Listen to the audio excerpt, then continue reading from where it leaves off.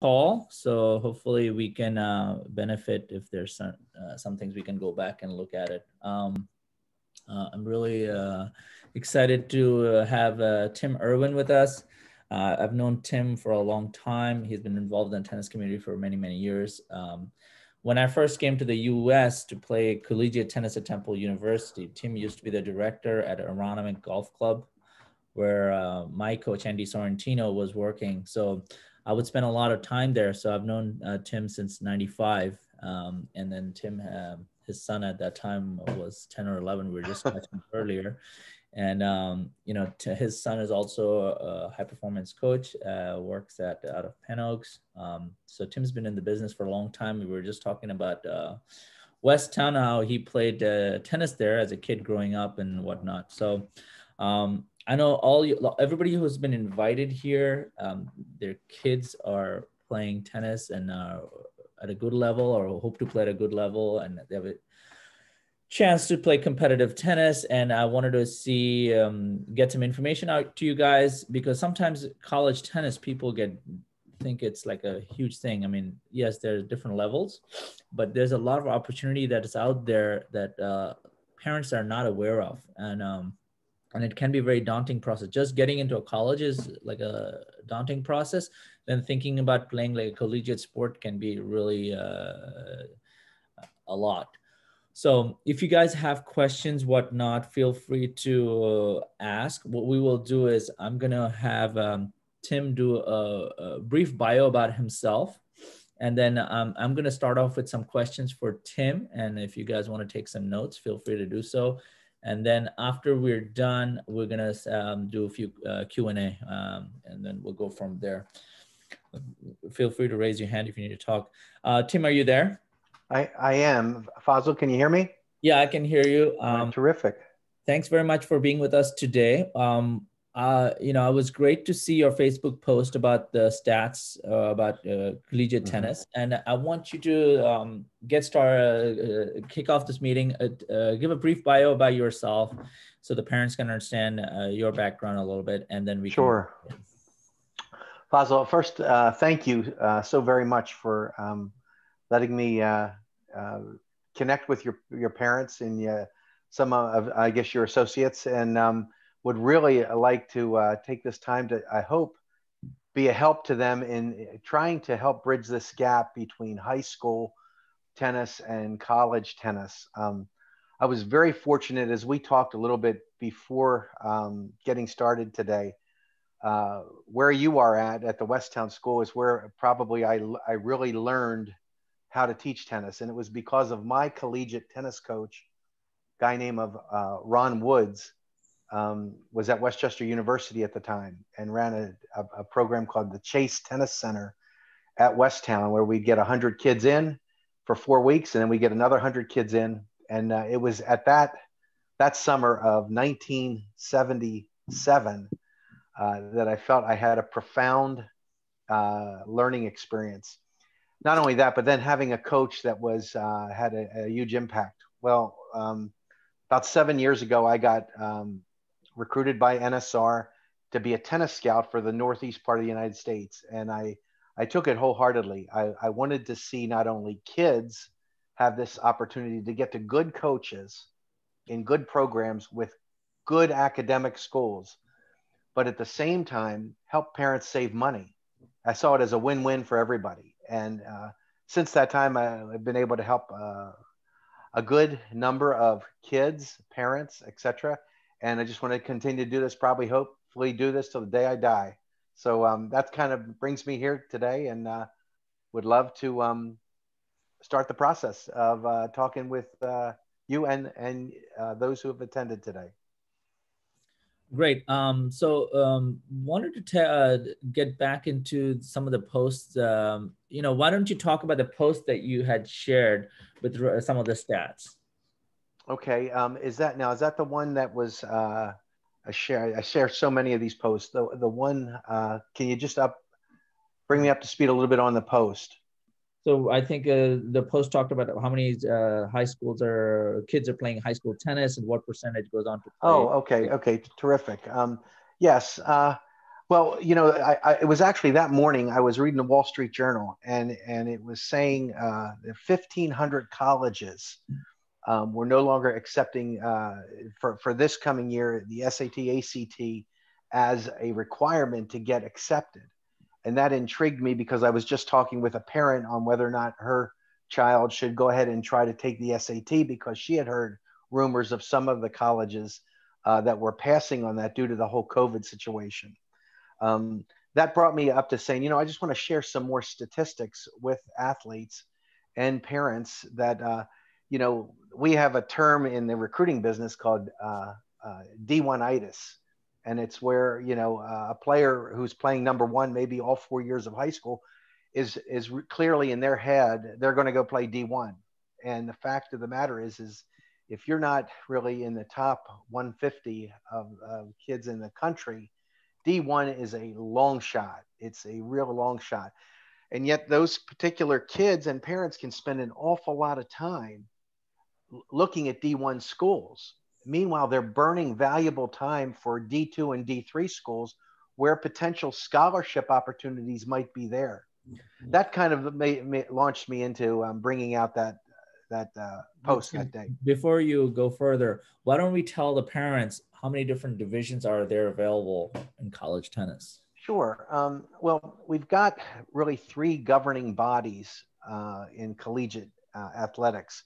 We have the one that's very commonly known, the NCAA, which has Division I, Division II, and Division III. We also have something called the NAIA, which is another governing body. And then we also have the NJCAA, which is for junior college.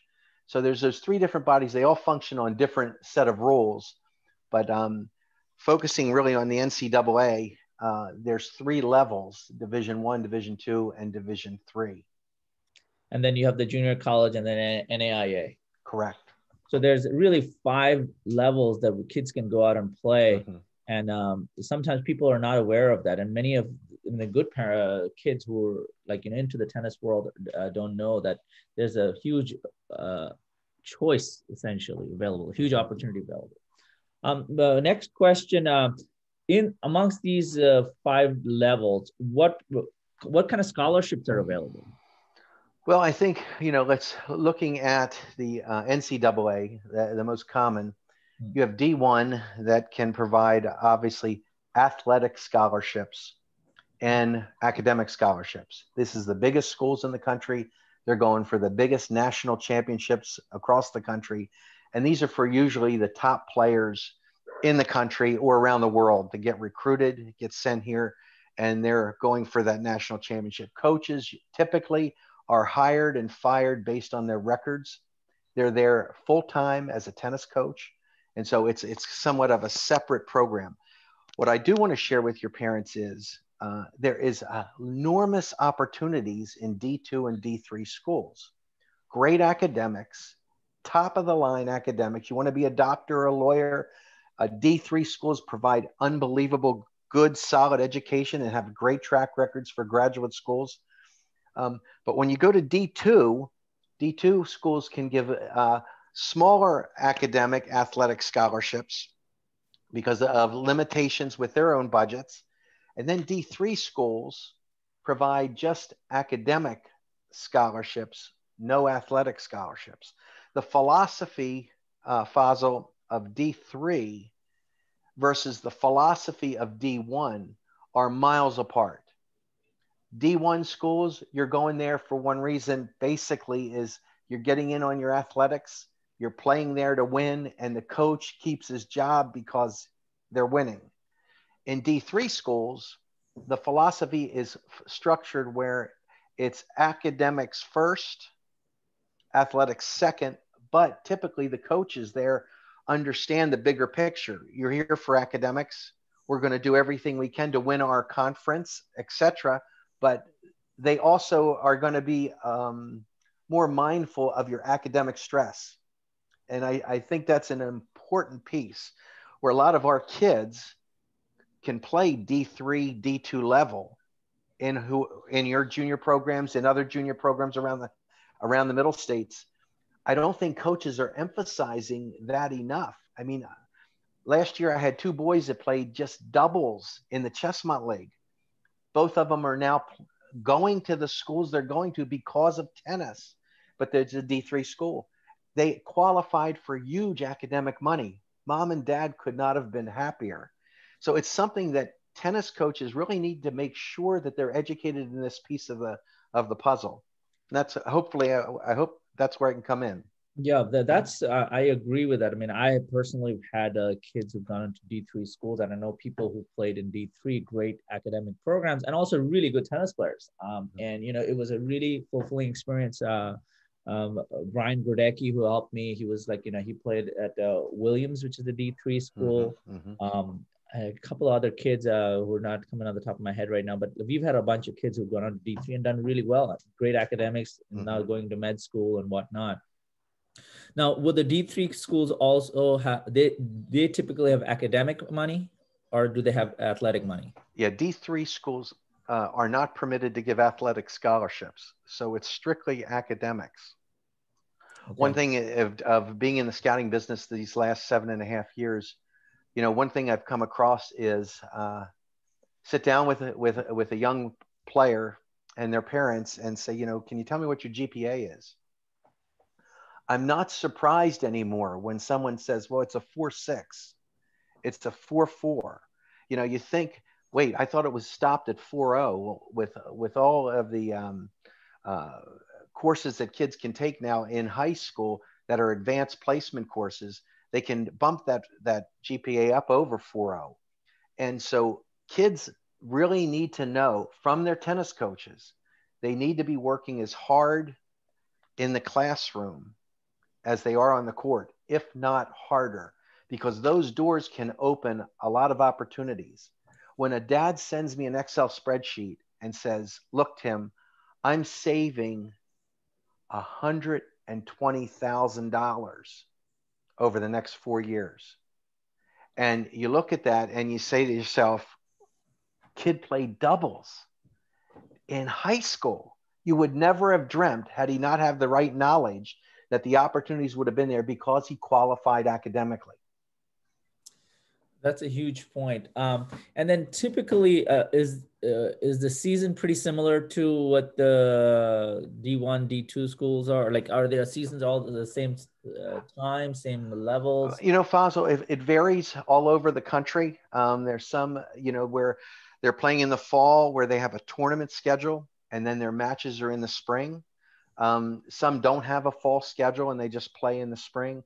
It's really based conference to conference and what part of the country, which would make a lot of sense when you can have year-round programs in the South where you can't have necessarily that kind of hitting up in this area or New England.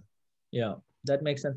I mean, then one of the, I'd written down a list of questions right at the top of my head. Obviously, some of it's obvious, but it's still like, it's good to go over like the benefits of playing a team sport, Oh, man. Me playing collegiate tennis, one of the biggest things was, I learned, first of all, to work in a team environment. It was definitely, for the first time, you had like basically 6 or 7 friends, albeit all from different parts of the world, which is amazing. And then, you also learned leadership skills. You learn how to get along. You learn to practice with each other. You also had like a emotional support because, win or lose, you've got somebody to share that with. The van rides were amazing. And a lot of times, when we look back, like I'm done tennis, so it's been many years, but those memories are priceless. Just the van rides, the Thursday night van ride and, coming back and getting back on homework and trying to get through, cram through. So I think those were amazing. Do you have any good points in terms of the benefits of playing a sport like in college? Well, I would concur with everything you just said. I mean, I could rattle off our starting lineup when I was in college, and I'm still in touch with probably 90% of the guys that were on the team. I mean, these were lifelong friends. The other thing, though, I think that, and that's a whole networking piece. But the other thing that, and I just posted this actually on my Facebook page today, and if anyone would just type in Tim Irwin NSR, they'll go right to my Facebook page. But it was the percentage of NCAA student athletes who report that college athletics has had a positive effect on their personal responsibility, 93%, teamwork skills, 92%, work ethic, 91%, leadership skills, 88%, personal values, 87%, self-confidence, 81%, time management skills, 80%, understanding of other races, 79%, study skills, 68%, and commitment to volunteerism, 65%. I mean, to me, the question I pose is this: do you think employers are interested in those qualities of kids? Absolutely.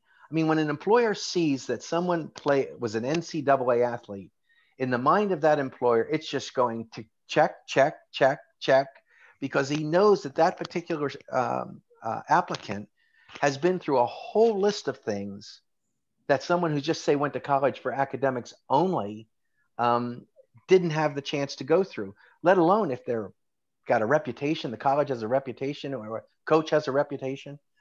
The one question, Fazal, I would encourage all of the parents that are on and coaches.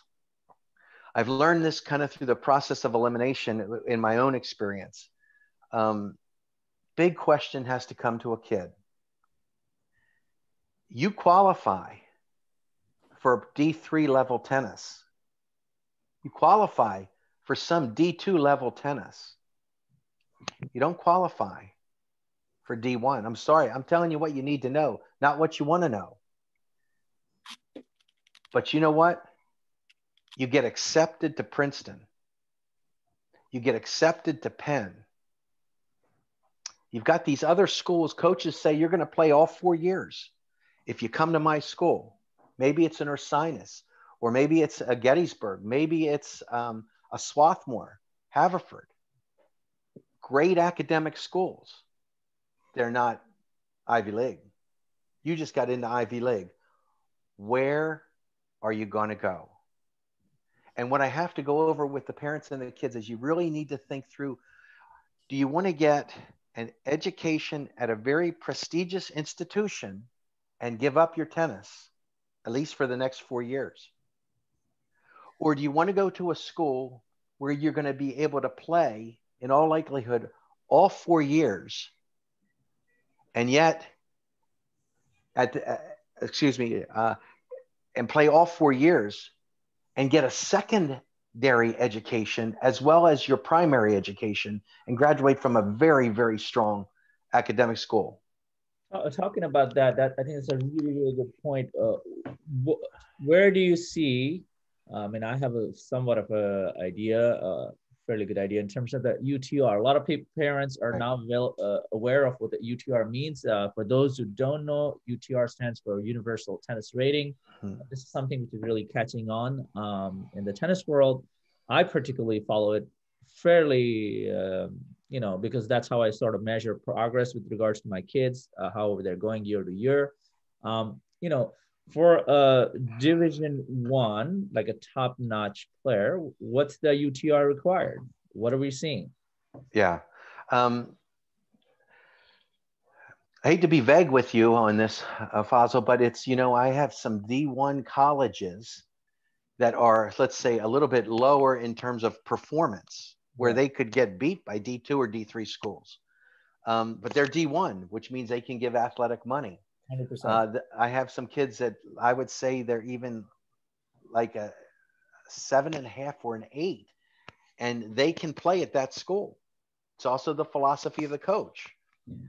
Now you've got tougher schools where we sent a couple of kids, say up to Quinnipiac, and they were over like a 9.5 in terms of their UTR. A lot of coaches will just say to me, Tim, we're looking for a 10.5 right off the top for a D1 level, double figures for D1. D2, a little bit, you're around that 8.5, say, give or take maybe a point and a half either way. And then D3, based on the coach and his philosophy and what he's trying to achieve, he could still be up around the 8s or the 9s, but you can go sometimes as low as a 4 or 5. The UTR system goes from 1 to 16, and it's global. I mean, every player, Nadal, Djokovic, they've got a UTR, and yet, and so do you, and so do I, and so it's there. I can tell you, Fazil, when I contact a coach, and I'll say, hey, Pete, I've got this really great kid. I really would like you to meet them. And he says right off the bat, 2 questions. 1, what's her UTR? And 2, what's her GPA? Right off the top, because the coaches want to know right off the top, is this going to be a waste of time? They can't even get accepted, or is this something that I only got 1 spot open next year, and this particular child, she's not going to be able to play 6. So I need to move on.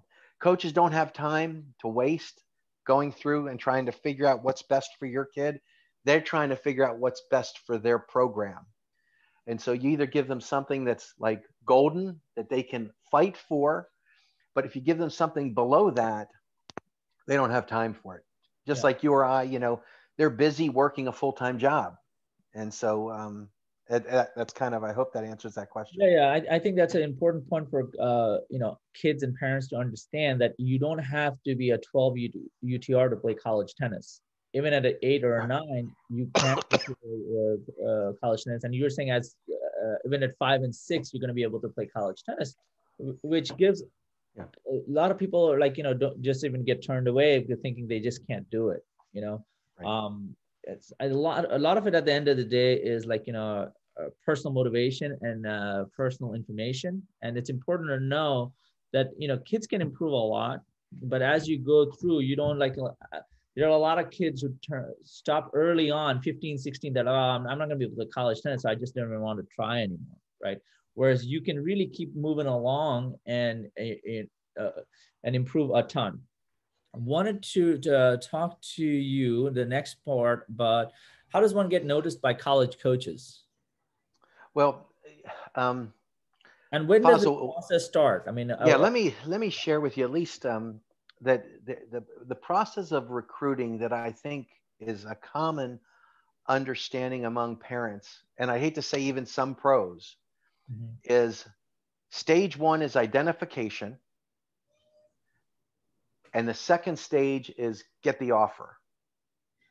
And a lot of kids think, as long as a coach knows me, I'm going to be getting a scholarship. And I'd have to say that's the farthest thing from the truth. There's literally not 2 stages in recruiting, there's 4. And the 2 that are missing that I just mentioned are the ones that are most important. Identification, a coach can find a player through lists, through the US, in tennis, compared to some guys like football or baseball or basketball. The USTA has done a wonderful thing by giving us rankings. The UTR system has given us this number where we have got a good feel of what a player can play at what level.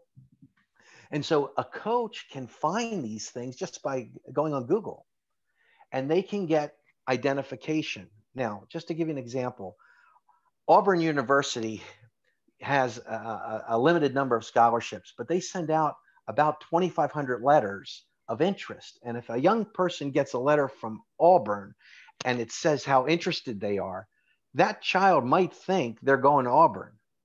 One of the things they have to realize is that coach may not even know their name. That may have been kicked out from the athletic office or an assistant coach, just saying that coach had some interest when he pulled a list of kids. The most important thing that a young person needs to know is this when it comes to recruiting. If you're not talking face-to-face with a coach, you're not being recruited. Next question. No when can a kid connect with a coach? Sure. Information can be sent to a kid in terms of communication like that at any time. However, a face-to-face meeting or to talk to that player after they play a match The big hot date that every parent needs to remember and coach is June 15th after their sophomore year. Now, Fazal, real important thing for parents to understand. Do people think that coaches are waiting until that kid's June 15th of his after his sophomore year that they're going to actually start recruiting that kid? No way. They are looking for information. They're following that kid. In fact, when I talk to my prospects, if you can almost picture a whiteboard behind me, and a good college coach has up here on the left side 2021, 2022, 2023, 2024, and they're putting names of kids that they're interested in all those particular years. We're going all the way down to 8th grade. And as information comes out, as reports come out, as anything posted by the USTA, anything on Facebook, anything anywhere that can be an asset to that particular player, that coach is bringing in. When June 15th hits, that's like a lot of the recruiting is already done. They want that particular player, and they're going to start talking to him right away. That's why for in terms of a lot of parents think, well, we'll start this process in our junior year. It's too late. It's too late. They really need to start earlier. That's an important point. One of the things, as we prepare, as coaches and parents, like we need to have a 3-4 year timeline, maybe longer, to give ourselves the best chance of making sure the kid can play college tennis. Because the other thing is, this is for the parents to think, a lot of times kids, the rate of improvement changes over time. Right? So as long as you sort of have a reasonable goal, right? Some kids will improve very quickly, although they may be slow in the beginning. So if you have a 4 or 5 year timeline and you say, hey, listen, I need to get to a 10 UTR, okay, and you're only at 6, you want to keep trying, keep working, because you don't know how you may improve a year 2 to year 3 versus year 1 to year 2, you may be slow because your fundamentals are still weak, right? And 2 and 3, you can certainly move a lot. But thinking like that, I mean, everybody here has young kids. I think some of them, I think sophomore is probably a couple of them. I think Ben Junior. Yeah, I'm a junior. Yeah, so like all these guys, I want them to have that mindset that I want to start looking out early on, 2 years, 3 years on out, that I want to be able to play. And what do I know? There are some people here who are much younger, and I have them, because I also want the parents to start thinking the reason I have you is because I think your kids are pretty good and they can get on better over if you're 9 years old, you have 7 years to develop and you have a lot of time. But it's good to have some goal that you're going to play and go on to hopefully help you get to great academics and then go on to becoming very successful. One of the things which many people don't know, I worked in investment banking for a few years. And so I actually played professional tennis, and I came back, I finished the top of my class, and then I got a job for a top bank where trading derivative swaps. So what was interesting was when I went into my interview and I was expecting this heavy math questions in the interview, it was all tennis. I was kind of I was like, wow, these guys are talking to me about how I dealt with pressure and how I managed time. And what I did when I made mistakes and things like that. So that was my first time when I kind of realized the value of collegiate tennis. And, one of the other things that I wanted to share with parents is I went to Temple, which is not even top 100 in NCAA Division I. And I played professional tennis from there on. So when I talk to people who are in the tennis business, they know what an achievement that was, because a lot of people don't go play professional tennis. It's up to your personal motivation. Like if you're personally motivated, you can keep improving and go on as far as you want. I want to make sure my kids, like my students, I call them my kids. I do care. I want to see them really excel and succeed, because that's what our legacy is going forward. So I really appreciate you coming out and sharing this information. I think it's valuable. I'll open the floor to parents. If they have any questions, any points they want to make, feel free to jump in. So can I just clarify one thing that I did say that I find it's very important for parents to know? Yeah. Would that be all right? I had shared that most people think that the process of recruiting is identifying and then you get the offer.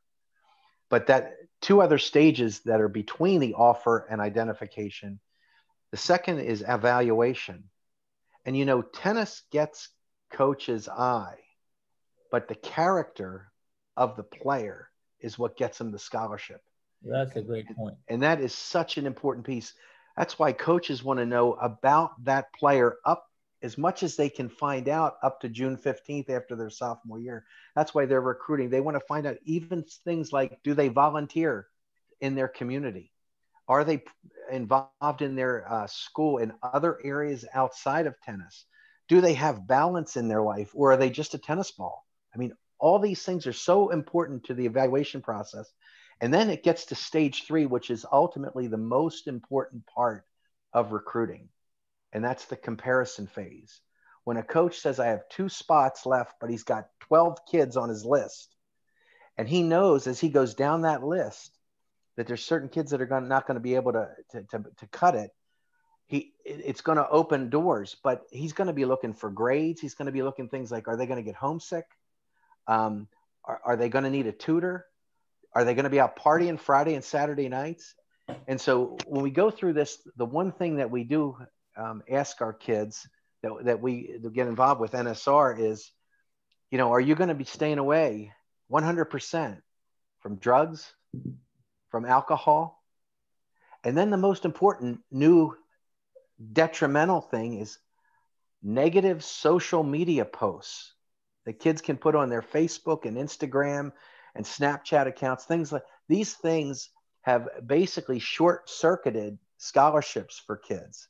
And they have to know, I mean, I got to just say, parents, you got to be involved in that aspect of their life. I think that's a huge point. I was just reading something about it. And, with the advent of social media, I think kids are under huge pressure. And also, like, a short moment of irresponsibility can really, ruin that kid's future. And we really need to be vigilant about that. I think those are great points. Amar, did you have a question? No, I'm good. Yeah. Okay.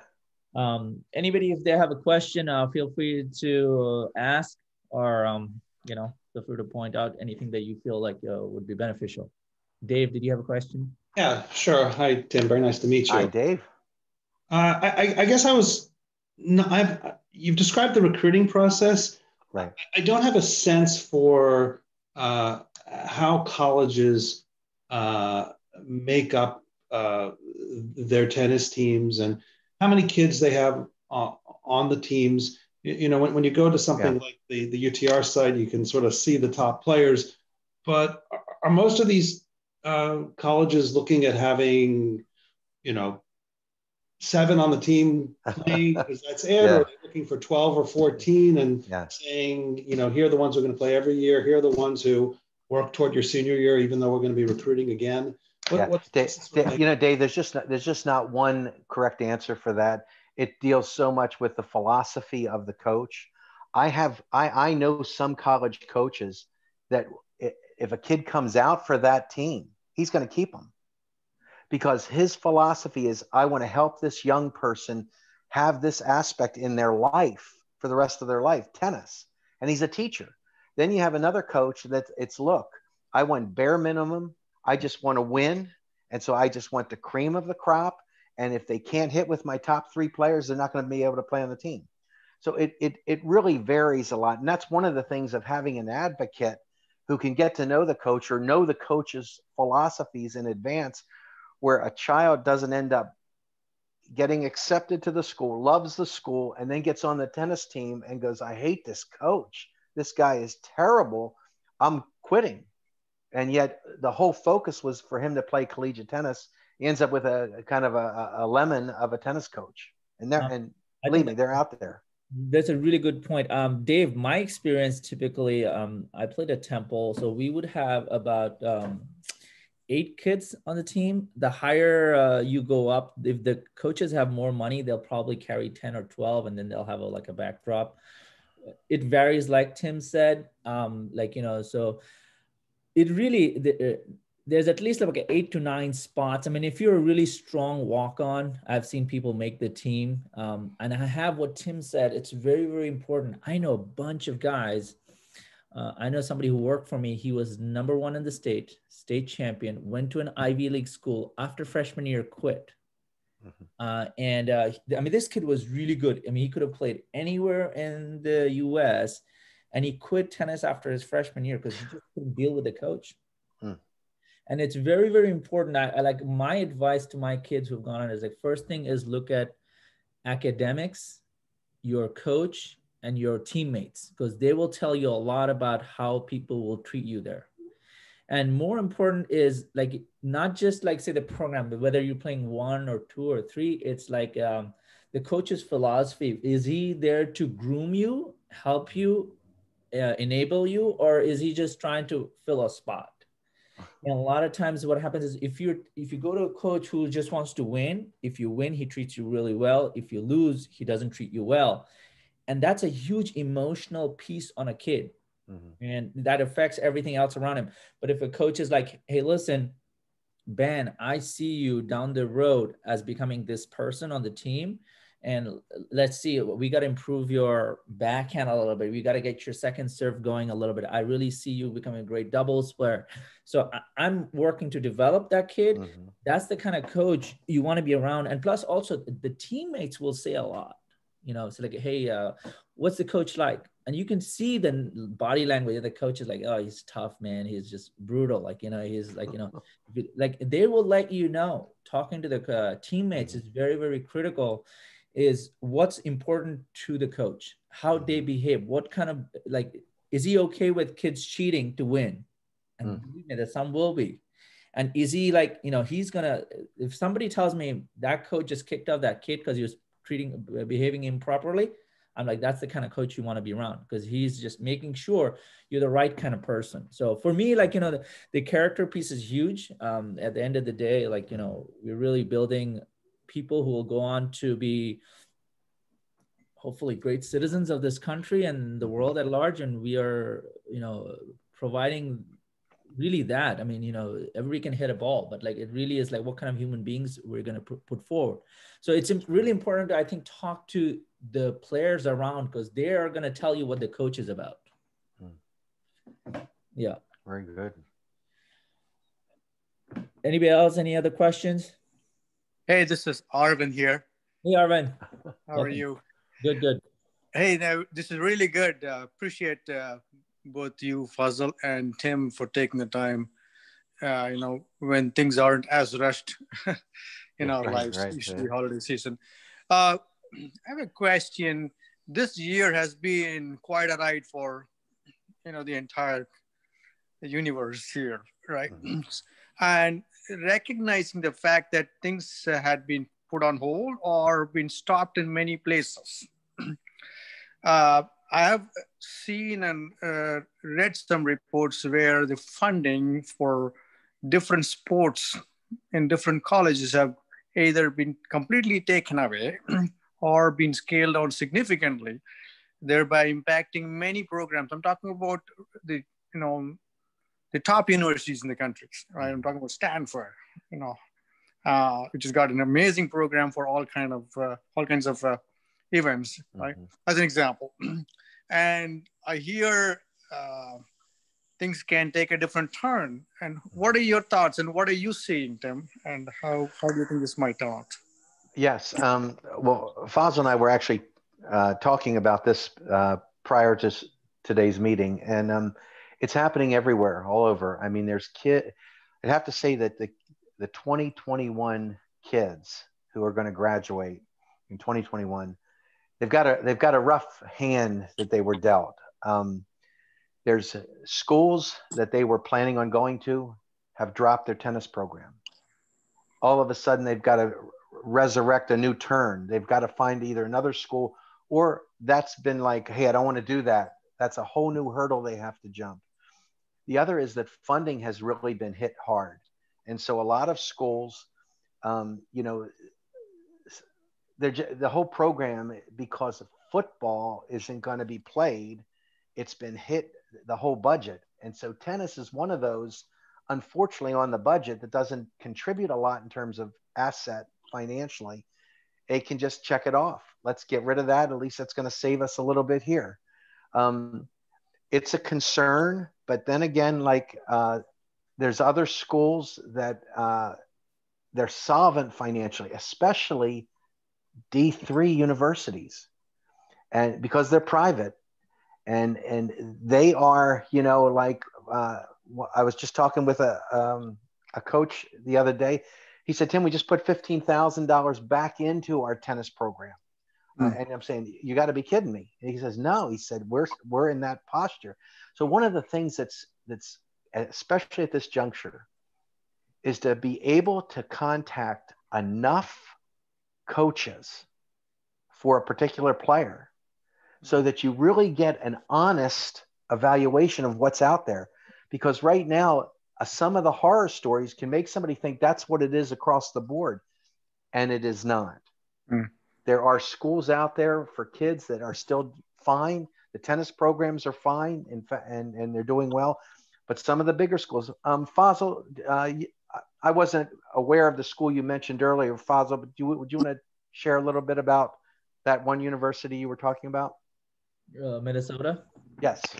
Yeah, so to Arvin's point, Arvin, we were just talking about, you know, how some of these top schools with this top 10 programs got cut. Minnesota, I know a friend of mine went there and, you know, he was top 10 in the country. They just cut their program. So there are things that are happening. So like what happens is we take a blanket approach. It's like it's going bad across this picture. And then that may not be the case. Unless you're looking to go to Minnesota, but like there's a lot of schools which are available, and you know there's plenty of money and opportunity available where you know kids are going to be able to play. What's interesting was I was looking at this one little stat here, and I don't know if I can find it, but it basically in Pennsylvania there are 90 colleges which offer tennis programs, and in New York it's 90. In Maryland it's like 20 or 20, New Jersey is 26, Maryland is about another 20. So from New York, New Jersey, Pennsylvania, and Maryland, if your kids just want to even stay local, you have over 200 schools which offer tennis at different levels.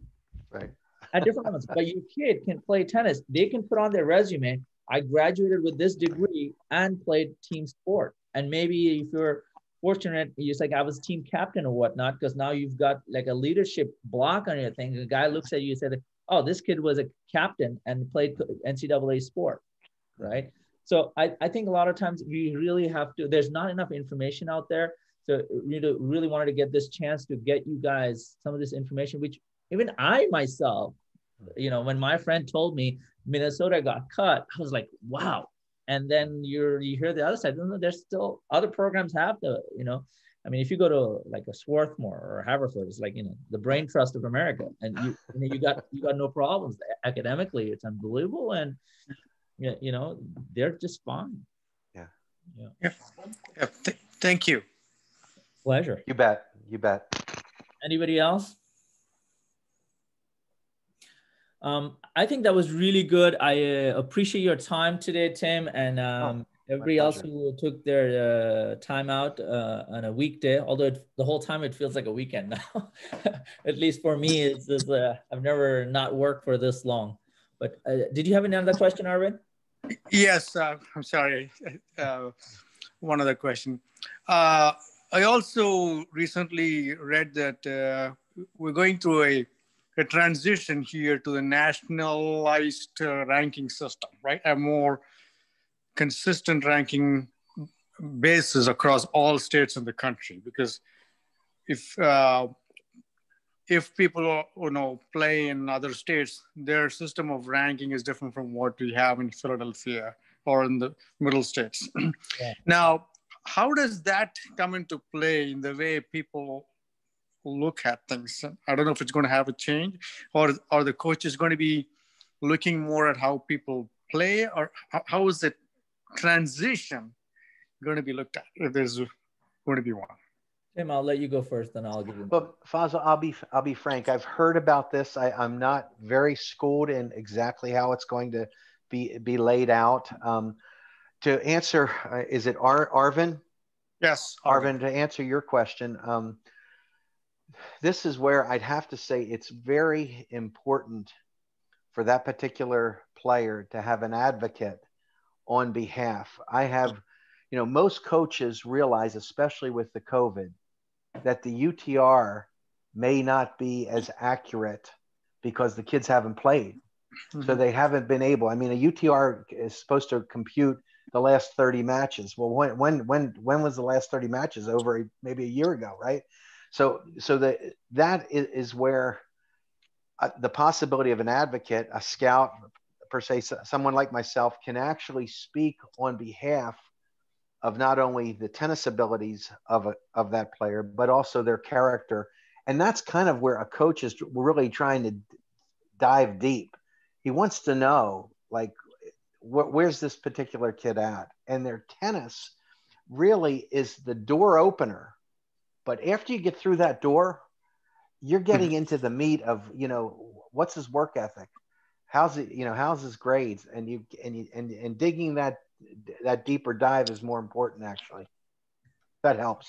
That's a really I apologize. I just don't know enough about that new system. I've read briefly about it. It's not still out. I mean, I think the reason what they're doing this is so there would be, so somebody plays in Florida or Texas versus somebody's competing in Pennsylvania or New Jersey. They're going to be like, the kids in Florida and Texas are much better because their level of competition is much better.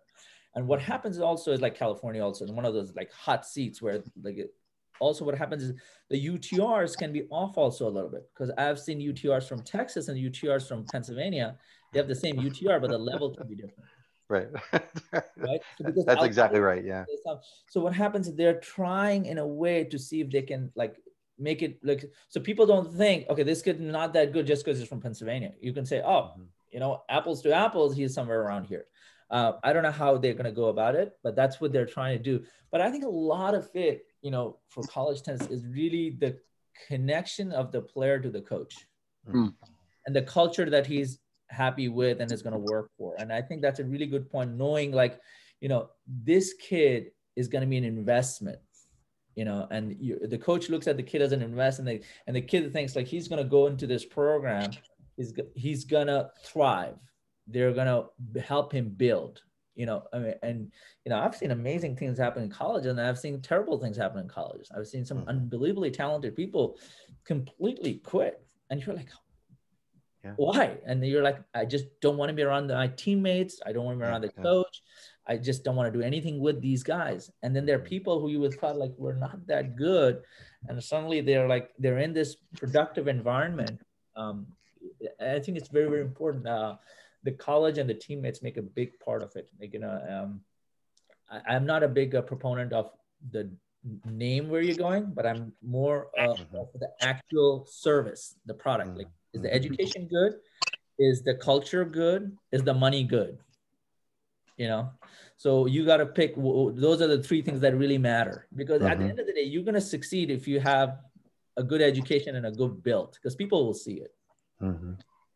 Got it. Thank you very much. My pleasure. Oh, pleasure. All right. Thanks very much, guys. It was really great. We learned a lot.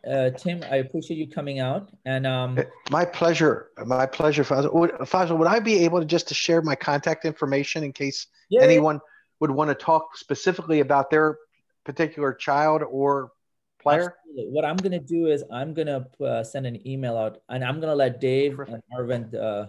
Dave, did you have a question first? No. I just wanted to say thank you to both of you. Thank you. And Arvind, did you have a question? You're muted. I'm good. I'm good. Thank you very much. It's a great session. I will send an email out to everybody who was on the call with Tim's information. Tim does this. He's a professional. So if you guys are able to take his help, I recommend you take a look at him. His bio will be copied. I think I copied it on the original email. So feel free to, go through it, and you're welcome to reach out and see if there is a fit there, and if you guys can have the help. Once again, thank you so much. We are trying our best to make sure our kids have the best opportunities. Right. And really, we come from a point of service, and Tim comes from that same perspective, and I appreciate that, and we hope to do the best that we can, and wish all of you a very happy holidays and a very happy new year. Hope to see you guys soon. Yeah, thank you. Thank you very much. Thank you very much. Thank you, Tim, and thank you, Fazil. My pleasure. Thank you. Bye. Pleasure.